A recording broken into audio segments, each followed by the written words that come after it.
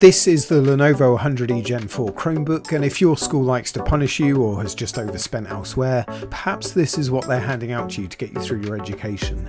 Let's see if that's such a bad thing though with my initial impressions of it. So jokes aside, if you follow me on X, you may have seen my post about this one last week. I paid just £90, that's about 114 US dollars, for this as a grade A refurb from XS only on eBay in the UK.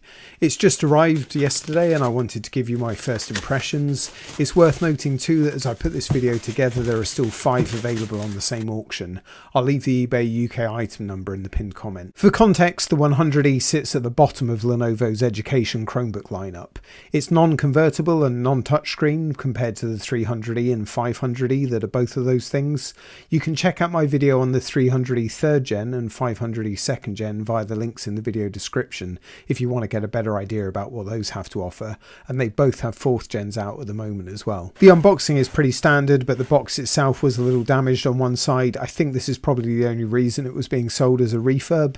Aside from the Chromebook, it's the usual mix of some paperwork you won't read and the 45-watt USB-C charger, although it's worth noting a few models come with the 65-watt version. As I finish unboxing the Chromebook, it's worth covering the spec of the core internals. This Lenovo 100e 4th gen is based around the MediaTek Kompanio 520 processor. That's the MT8186. That processor was announced late 2022, so is relatively new and should offer a significant upgrade in both performance and battery life compared to the previous mid-range MediaTek processors like the MT8183.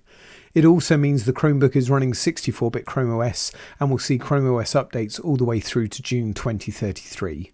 That's the AUE date. If you want to learn more about AUE dates and their importance for any Chromebook you may buy, I'll link that in the video description. The model I have also has 4GB of RAM and 32GB of storage. That's by far the most common configuration for this 4th gen 100e, but there are a few models out there with up to 8GB of RAM and up to 64GB of storage to watch out for. The display is basic, just an HD resolution, and whilst that's not uncommon for 11.6-inch Chromebook displays, it's also TN rather than IPS, so it's a bit more washed out, and as mentioned, it's non-touch for these 100e models. The real strength, quite literally, from this model comes from the rugged build quality. It's finished in this grey colour that Lenovo call graphite grey, and it's got this lightly textured top to it. It's a full plastic build designed with these solid feeling bumper edges. Lenovo do use ABS plastic that I have to say does feel tougher than a lot of the plastic their competitors use. Apparently the lid of this Chromebook could withstand up to 60 kg on it. However, you can see there's some flex to it, but that's quite normal. However, it does feel strong overall, but I wouldn't want to put their claims to the test. It's also not great to see that with some force you can click the trackpad through the lid when it's closed. Listen carefully, I'll knock the volume right up here. And whilst that's not great, it's by no means exclusive to this Chromebook. That said, due to the design, I can imagine it's still going to deal with falls from tables and knocks in the classroom or home fairly well. Despite the strength, it's also not too heavy, although not the lightest, at 1.19 kg. That's about 2.62 pounds. The screen goes back 180 degrees or slightly over, as you can see here, and you'll find the webcam at the top of it, a basic 720p setup as you may expect, but it does have a privacy slider. The keyboard deck is spill resistant and has anti-pry keys, as they know there's nothing better kids in class enjoy than trying to vandalise their Chromebook, and the typing experience is actually pretty nice. The keyboard feels solid with medium key travel. It's also good to see, like I saw on the Flex 3i recently, that the keyboard shortcut keys are now including the microphone mute button. Just a nice practical touch.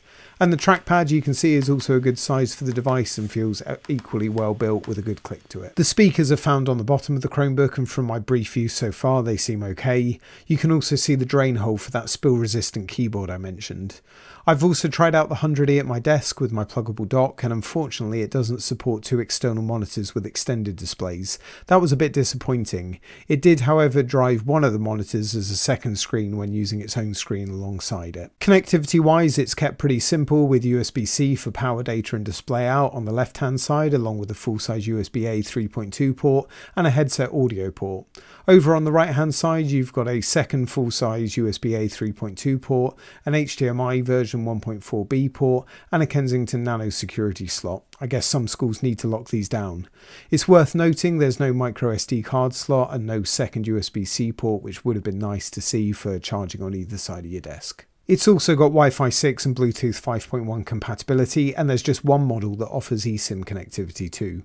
So far from my brief use, performance has seemed pretty good, boot up seems really nice and quick, and with a bit of light gaming and general use there's been no issue at all. But one thing that's really impressing me is the slow drain of the battery so far. The claims may be overestimating it, but it's a really good sign.